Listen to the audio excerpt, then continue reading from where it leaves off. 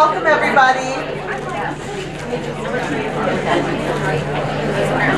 Hi, how are you? It is my pleasure to introduce your workshop leader, Kathy Hardy.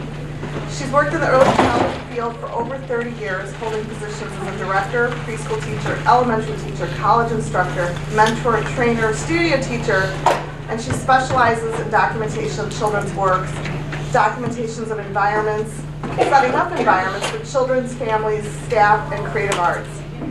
Kathy is currently working at the Winnetka Public School Nursery as a junior kindergarten teacher. Prior to that, she was a studio art teacher, and a lot of what she's sharing is things she did with the children in the school. She's been an active participant in the McCormick Center for Early Childhood Leadership, mentoring directors from all over the United States and serving on the advisory board.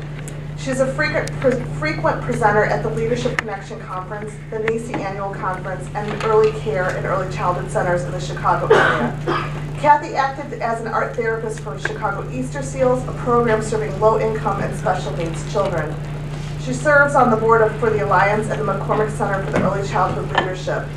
Kathy holds a master's degree in early childhood administration and curriculum from National Louis, and has an Illinois director credential.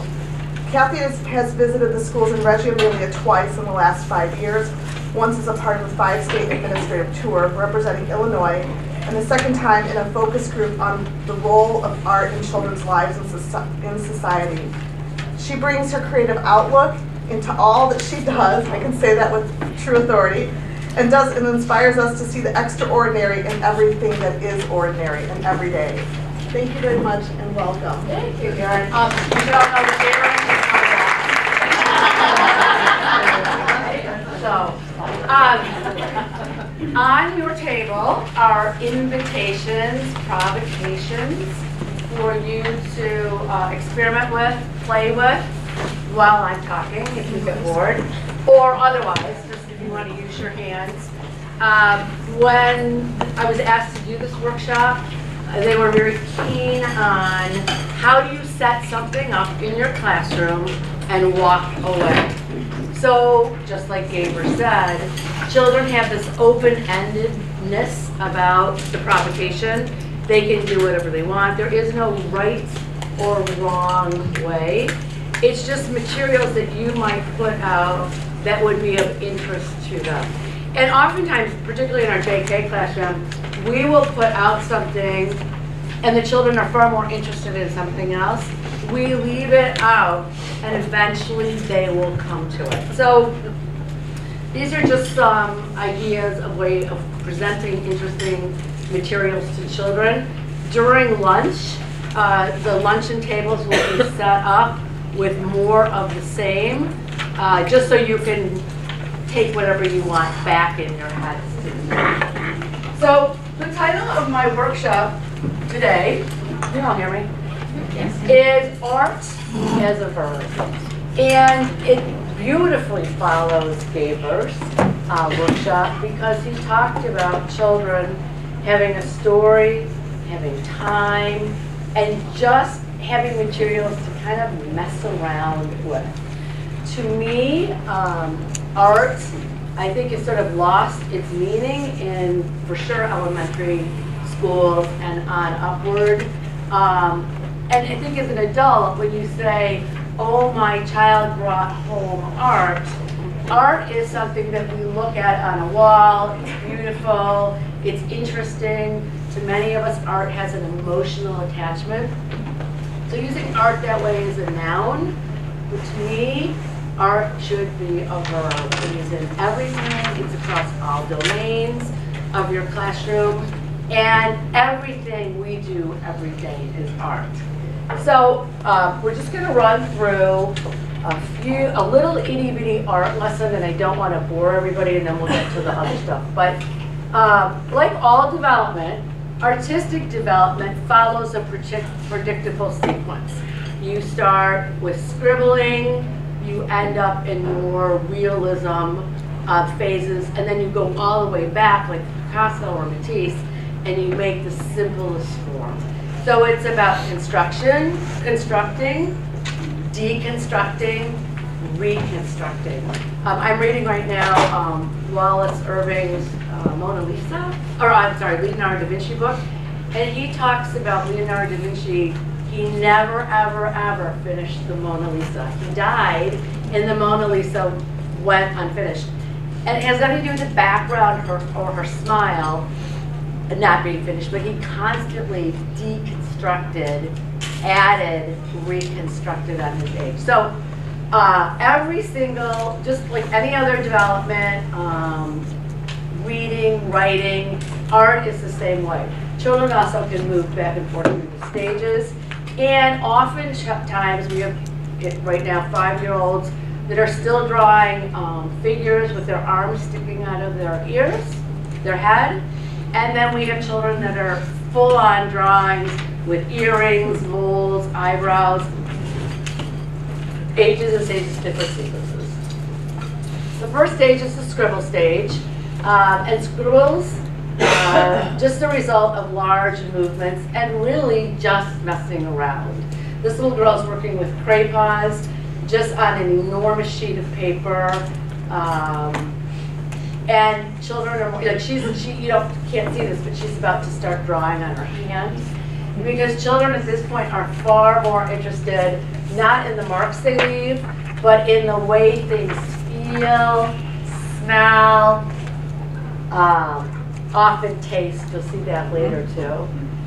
In the pre-schematic stage, children have a better control over their scribbles. In part because they are larger and they have more control over their muscles. You see a lot of things that are curved, lines. You know, children might run by and just make a dash. It doesn't really mean anything yet, it's just something to do. This is a little vignette with Nicholas.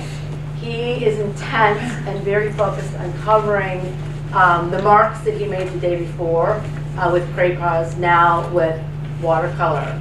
And in his intense concentration, he does not notice like the paint dripping down his arms and everything. And then his classmate Walter says he's covering the marks on his hand. And Nicholas looks at his hands for a bit and then continues painting. This is more the pre-schematic. The schematic age is where children actually make marks on paper. They understand that symbols convey meaning. An X is a hug, a circle is a kiss, an O is a hug, the X is a kiss. They're really into lines and patterns. And this, of course, is great because when lines carry symbols, it's the first step into reading. And again, this can be 2.5 to 3.5, or even 5. Then we have the transition stage, which many of us are in our preschool programs. Each shape represents something. They can name and label their creations. They might have a plan where mommy is here, the dog is here, I am here, and it all fits on paper. And children branch out and use more colors. This is a little vignette of Cinderella, and these children are 4.5. Once upon a time, Cinderella lived in a village with her evil stepsisters and stepmothers. She was mean too. Cinderella's real mother was very sweet, but she dies. Cinderella was so sad that eye drops came out of her eyes. The prince asked Cinderella to go to the ball with him. He lived in the castle. She goes to the ball in a wagon. No, the fairy godmother came and picked a pumpkin and turned it into a carriage. And then the prince and Cinderella got married and had a baby. Actually 2, a boy and a girl. They are twins. They live happily ever after without the evil sisters and the stepmother, the end. So here we can clearly see Cinderella in her coach, and that is the castle with the castle display. Another little vignette, these are Vera and Alexandra, and they're looking at their faces together. They're doing self-portraits. And this is just a little vignette of a conversation. We are friends and very silly. We like to laugh and be very silly. We both have green hair decorations. You have more, your hair is longer. Look at my tongue, it's so bumpy. Little bumps are all over it. You are a silly. Shut your mouth. You have to match your skin with the color, with the right color. It's important. This is serious, but we're silly. We like being silly and laughing. So children, again, at this stage can do a little more representational art. This is the art we all wish our preschool teachers could do, preschool children could do. This is the realism stage, and this is from 8 to 10. This actually is a painting that my son Cole did when he was 8. And you can see there's perspective, there's line, there's definitely size, great color. I like to call it the gang stage because unfortunately children are not so concerned with what they can produce now or what they see and can draw. It's more what their friends think. So there's a lot of pressure. The reason why, and this is our last slide in the art lesson, the reason why I brought you up to this point is because oftentimes we want our children, we think art is drawing or making lines because we all know it's pre-writing. Most preschool programs want children to write their name before going on to kindergarten. Many kindergarten programs expect children to be able to write their name. So sometimes we look at arts as an excuse for writing or making lines. Children at this age, just like Gaber said, learn from tactile experiences, open-ended, and absolute joy. Often in our school, you walk in every classroom, we don't have easels, we have giant plywood boards. And many magical things happen on these boards, but mostly they're used to make a mess. And like when Gabriel was saying that you surround yourself with this big mushy mess. I know Lisa is one of our teachers in our classroom, and I'm sure she has found herself in many of those instances where it was a good idea, but now it's not a good idea. But on our plywoods, you will see children eye-dropping paint, throwing paint, using their feet to walk on paint, and they love it and they want more. So, I think art is serious play, and when you look at work, it means to engage in activities with wholehearted participation. That's only if you love, love, love what you do. Art is a diverse range of human activities. So if you combine the two together, you have wholehearted participation in a diverse range of human activities. Art is more than mark making and drawing. It's a necessary action for all of us today. It fosters creativity, confidence, communication, collaboration, dedication, accountability, focus, problem solving, and perseverance. Art is, and so what I did is I basically went through some various fun slides and put all the verbs I could think of in an alphabetical way to sort of organize this. Otherwise, I'm worse than Gaber and I'm all over the place. But art is to accomplish, affect, apply, arouse, articulate, and awaken. Art is to brush.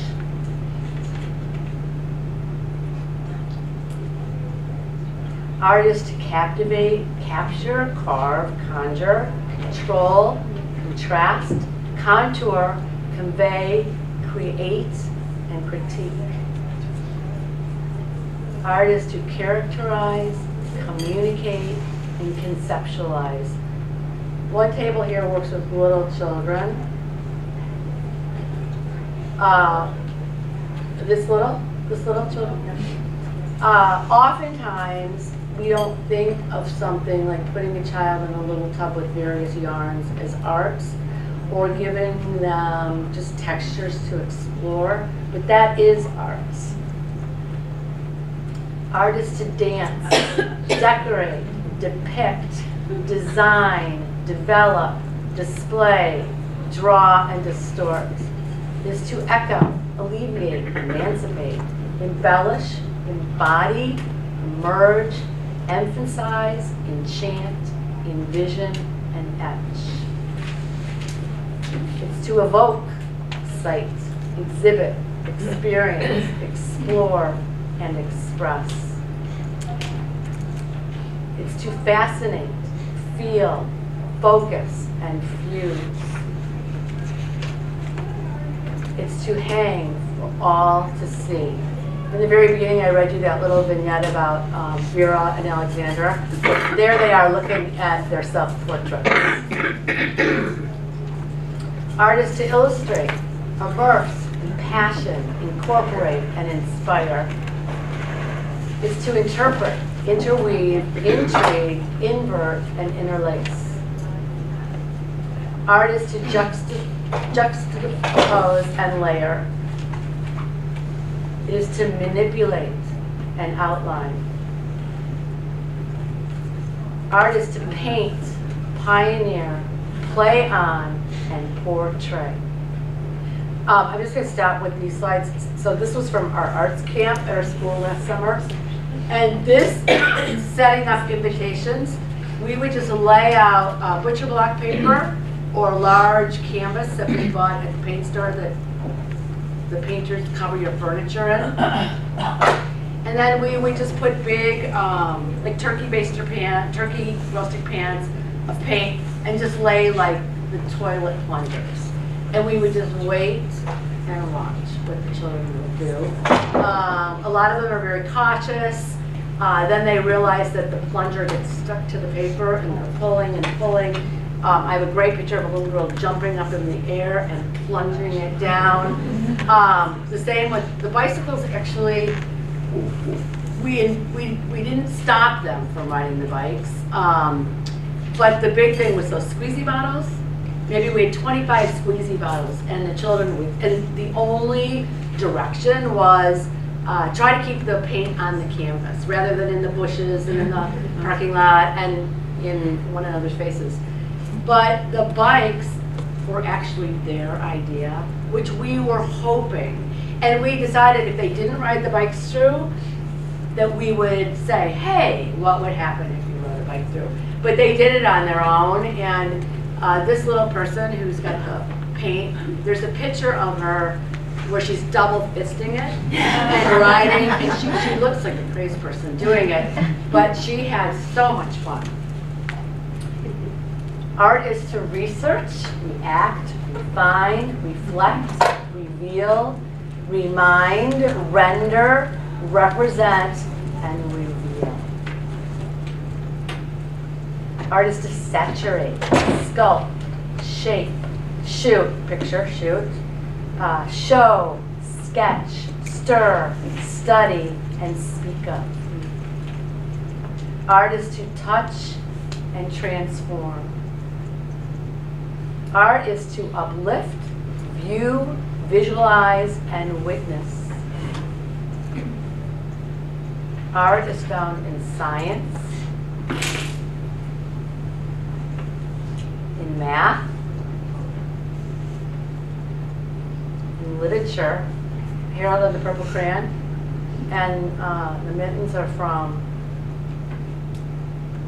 the mitten. Right? That was hard. There's a lot of them. Right. I was thinking the one where the mitten gets caught in the snowball. The missing mitten. Missing mitten. Yeah. Mystery. Art is found in music and drama. This is a rendition of Cinderella, where the children made all their own costumes. The middle section is from a music project that the JK did it last year in our school. They did a whole exploration of music and the children, like from Stomp to Vivaldi, and the children made their own musical instruments. And then the last little picture is from a group of junior kindergartners, and they're singing, they have antlers on their heads, and they're singing Every Reindeer Can Prance. Do you know that song? Every reindeer can tango, every reindeer can, In building and engineering, we find art. And here are some of the benefits of playing with art or doing art, the act of it. It activates both sides of your brain, so you're constantly thinking and using both sides of your brain.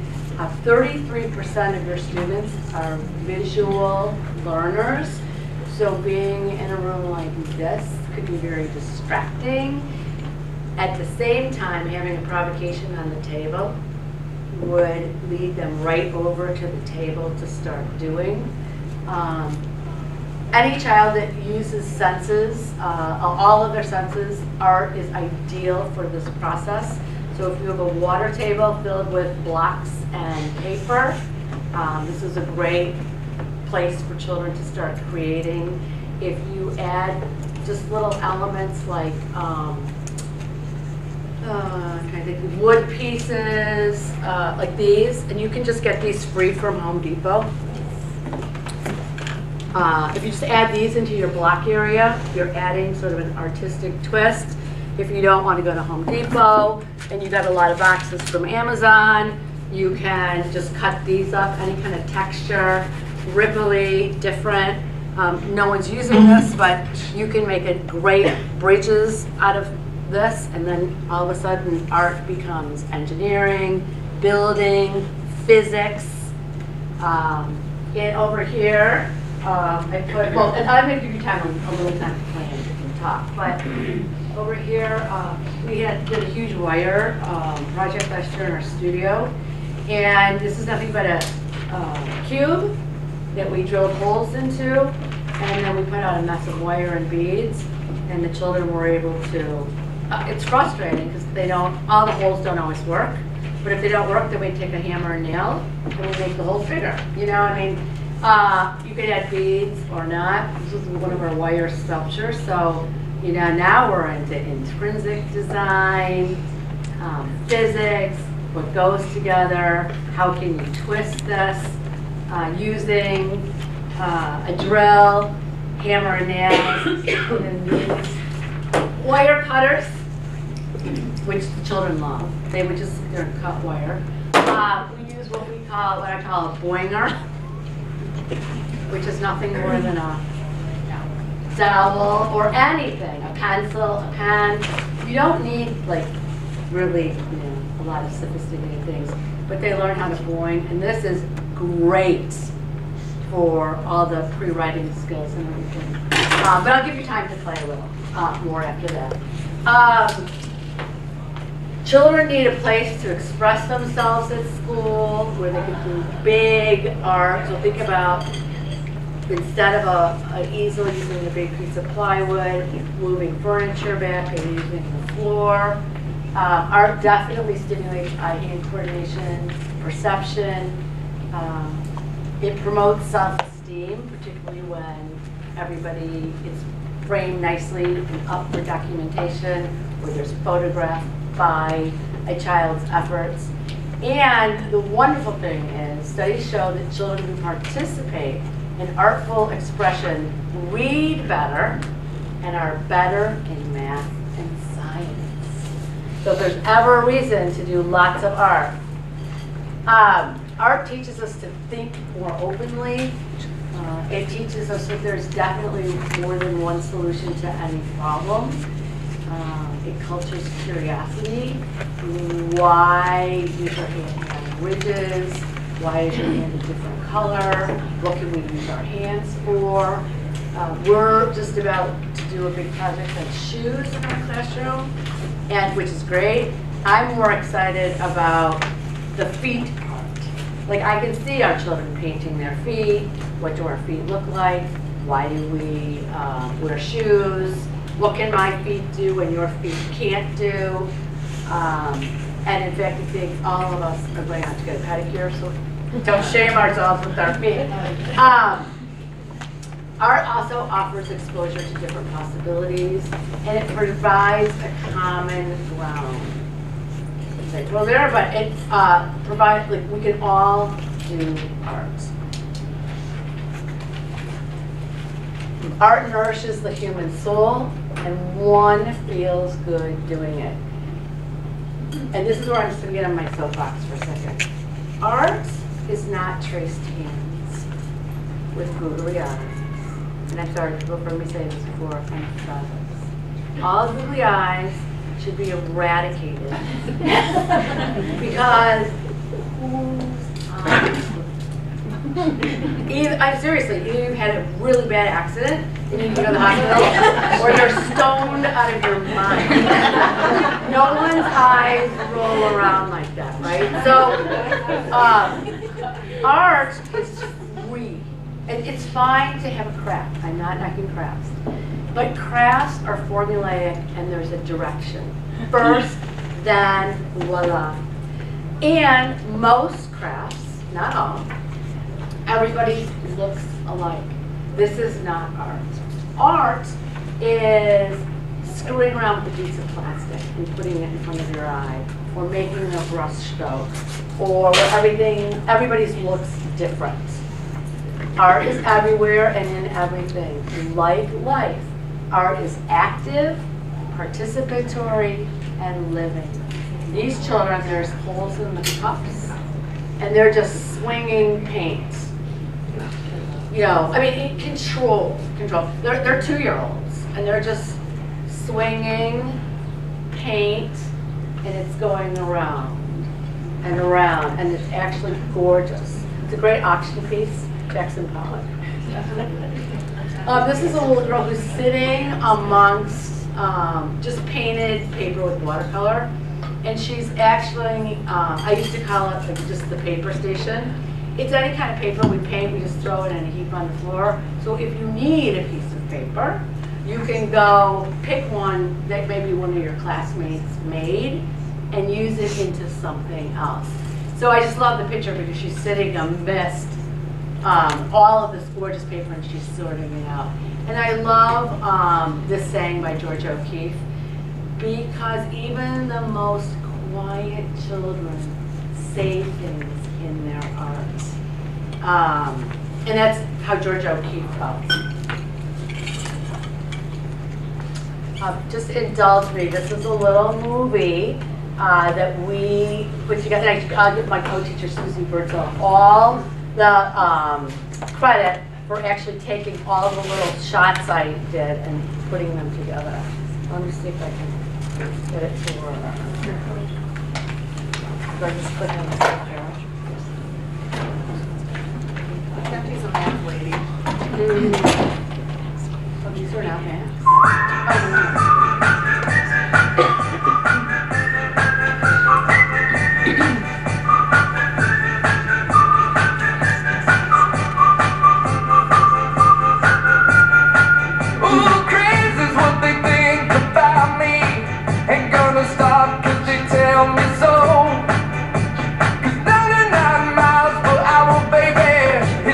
Fast that I'd like to go.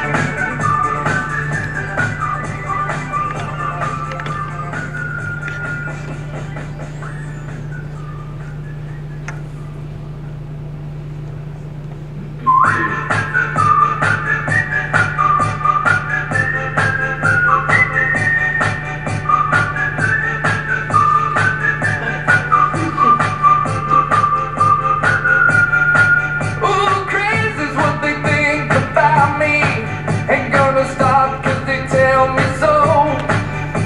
'Cause 99 miles per hour, baby, is how fast that I'd like to go. Can't keep up with my rhythm though. They keep trying to quick for the lines they throw. I walk to the sound of my own drum. It goes, they go, we go. Hey, yeah, yeah, yeah. Oh, here we go. Really in my soul. Really. Okay, so that gives you an idea. That art, oh wait, stop. Is meant to be very active and participatory. This too, we saw this on Pinterest, and just a little plug about Pinterest. I love Pinterest just like the next person. I get so many great ideas from Pinterest. My only worry about Pinterest, particularly working with children, is it shows you the product, the end, but not necessarily how they got there. And lots of the things that are on Pinterest, children did not get to, you know, unless it was over time. So it's great to take the idea and then to make it work in your classroom. But this is a perfect example of that. So we saw this idea on Pinterest. We're like, this is great. This is nothing more than plastic tablecloths cut and then tied from a tree. So again, my co-teacher Susie and her daughter went over one Sunday night, hung them, and we thought, oh, this will be great. The children will run through them. It will be this gorgeous canopy, and they'll twirl. Within 10 minutes, go, it was down. And we were both standing there like, we did not anticipate that, right? And it took her hours to hang that up. So I was just kidding her, like, so you're gonna do that again this summer? And she's like, I think we will have some rules. Not rules, but like, we'll have a talk about it, like how it's supposed to be. But that's a great way of also introducing color and art to children that just do that. So, does anybody have any questions, comments, things to share? Experiences, failures, successes? So for the rest of the time, I just want you to play around on your tables, and then, what time is it?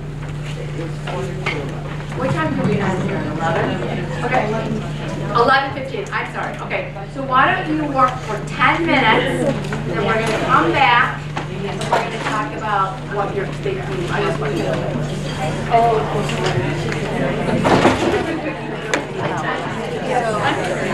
and Aaron's going to walk around and give you those signals. All right?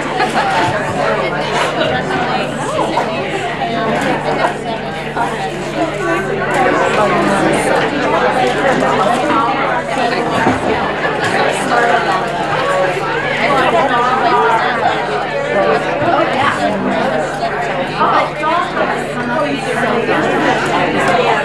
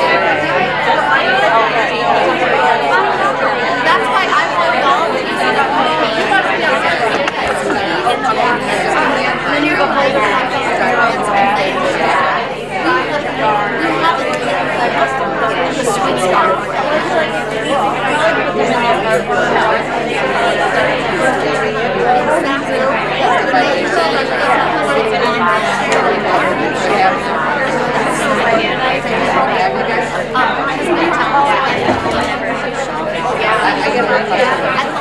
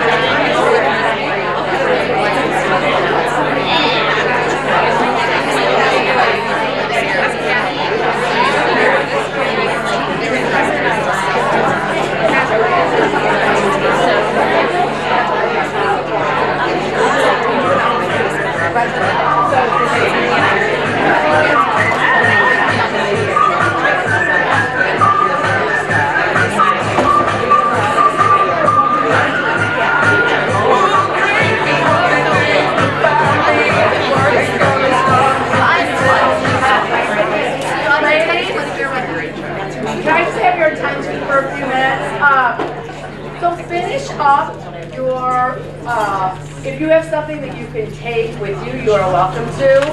A lot of the things, like the glass things and the wooden things, this is what we call loose parts, right? Like they're unglued. You never glue these things down, so you can use them over and over again over the years. 2 years ago, there was a wonderful workshop here where they actually introduced the concept of unglued art. So it's just art to mess around with. No one's taking it home. So one thing is, I have a little, I'm lucky, I have an art studio in my basement, and I'm not an artist by any means, but I like stuff. I cannot pass by anything that I don't see an opportunity for or a possibility. So everything you're working with pretty much came from my basement, including the containers. So this is my 2 cents. Anything you see has potential, and you can start making your own loose stuff pots or jars or ball jars.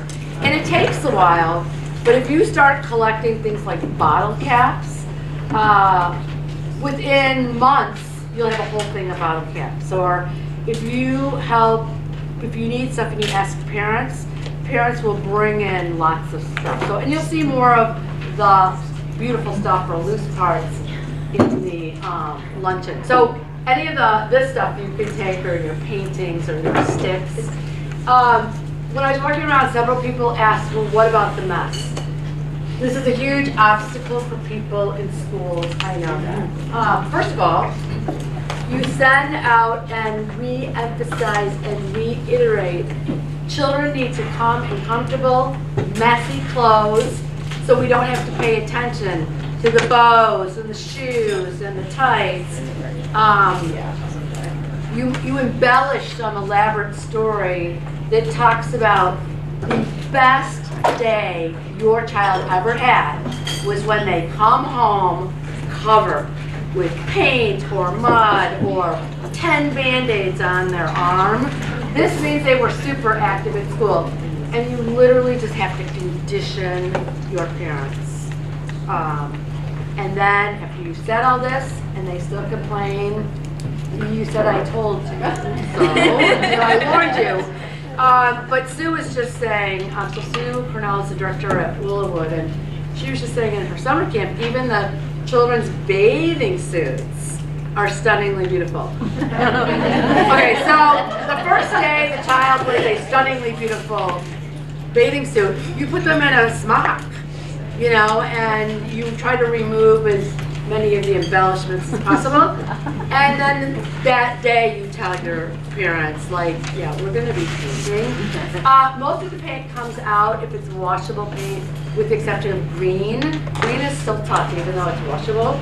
And I always just tell parents, put like a little shampoo and rub it, and it will usually come out. I use a lot of acrylic paint, which does not come out. And if you ever see me walking around, acrylic all over, inside sweater sleeves. But it's such a satisfying and beautiful paint. But parents get it, you know, so that's the clothing part. What do you do about the mess in your classroom? And I'm going to actually look to Erin and Lisa. Can you control the mess? Yes. First of all, let's talk about, these can be really messy, okay? Because you know, you've got your sensory children. You know, the children that are sensory speaking, I should say, and they're like this.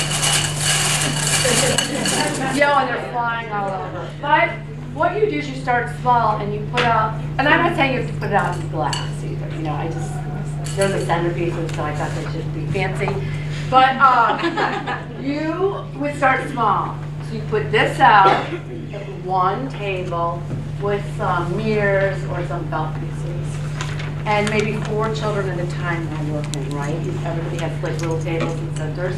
You start slow with one thing. They will learn how to pick up, take care of the materials. We use things like this all the time, particularly on our light table, or we have maybe 6-foot, 5-foot mirrors that I buy like at the hardware store for $12. We just put them on a table, and the children will build elaborate designs, particularly on the light table, and then at the end they will put them all back in, like maybe these are all in different bowls. They will put them, they will sort and separate. They like to do that. But does it take a while? I mean, do you put like 25 offerings out, or even 3? No, 1, and then they will learn how to use it. And like block area. So we might have these in our blocks. We might have our blocks, big blocks, table blocks.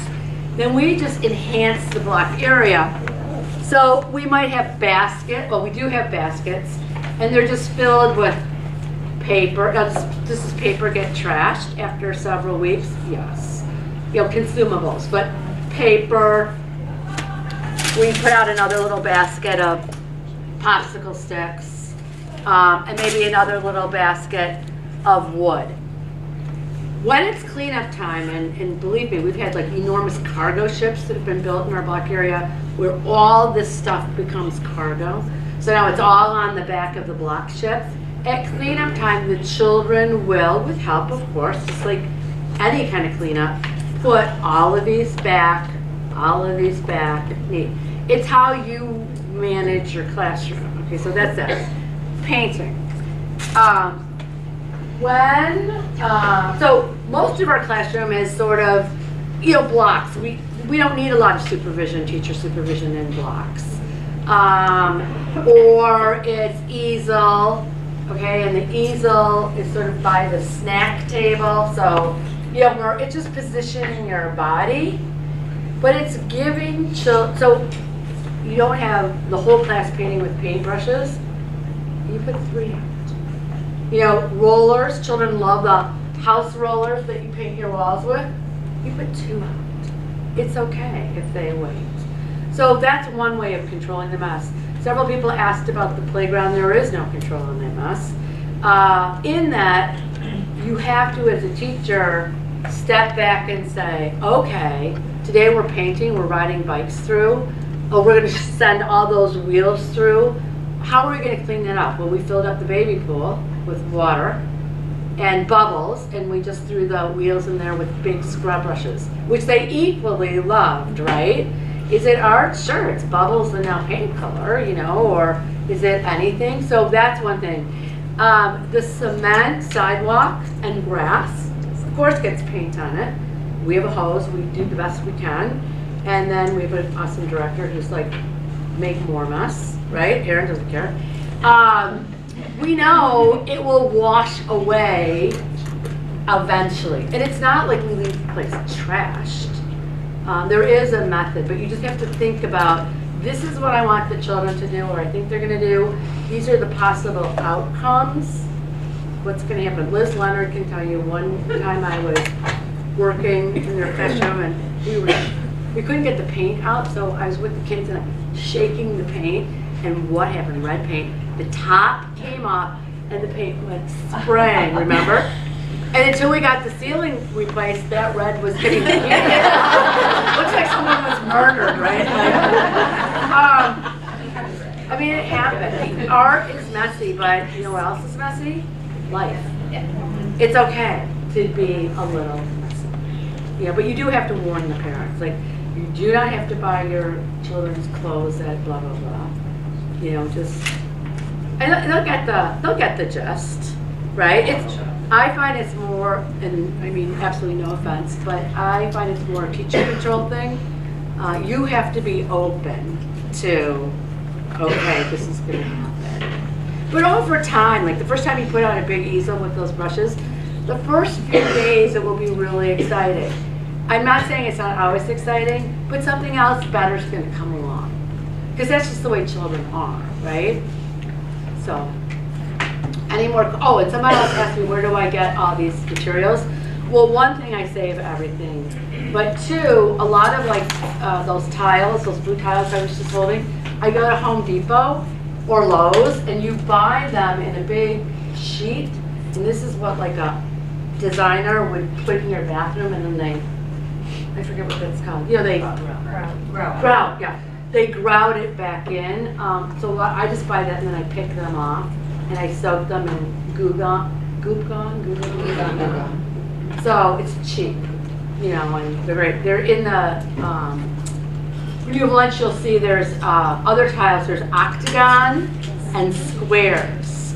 So again, art, math, they can do octagon, and so you can buy any kind of tiles. You can also paint on tiles, which are beautiful. Any other questions? No? Did I ever ask who's going to take that home? Oh, What do you do now? well, Display it? a couple things. Well, we might make several, you know, because the first day, we want to repeat and revisit because that's really fun. No, I usually throw it away because it's like that cheap butcher block paper, and it's usually drenched. And by the time they've really played a lot on it and painted, you know, this pan gets tipped up and now we're pouring. It doesn't look like circular. Yeah, no, this is just paper. The canvas ones that can be really lovely, and this is all temper paint because temper is pretty expensive as far as paint goes rather than acrylic. What I have done is cut out squares and I'll send them home. Yeah. Or I'll put them in like some sort of book or a little poster for them to go home. But usually they don't really ask. We do take tons of pictures and we'll document it. So you could take even a photograph of this and document it. No, and in our school too, I mean, children can take home whatever they want. But for the most part, it's really experiential art. It's not so much about making a product again, my house is filled with my children's artwork and paintings. I'm not against that, but I'd rather see more, particularly until they get to that realism stage, you know, where they're actually in formal school, being able to draw lines and perspective. I'd rather have them just go around. They have so much fun. And they literally run into the school, what are we going to do now? You know, and they keep us challenged. We're always trying to think. You know, we brought in sewing machines. They can sew on paper. They love that. Pound nails through fabric. Anything big, gross motor. But try itty bitty baby steps. Little itty bitty thing. Like, you know that little pool where you saw those children? That's a perfect place to start. Because it's all contained, and you can instruct them. Like I didn't say, okay, throw those balls up. We really didn't say too much other than try to make the balls do a dance, like a zhuzhing. You know, swishing, that's what I meant. Swishing. And so that's a challenge for them, and then they'll keep the balls and start moving. Okay? Thank you.